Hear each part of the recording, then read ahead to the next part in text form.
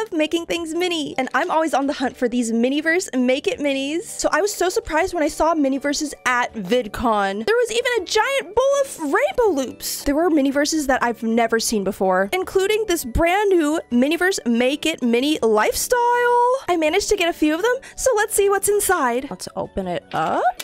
What's all this? We have a box, eucalyptus beeswax. First mystery bag. It is a candle tray. Next mystery bag.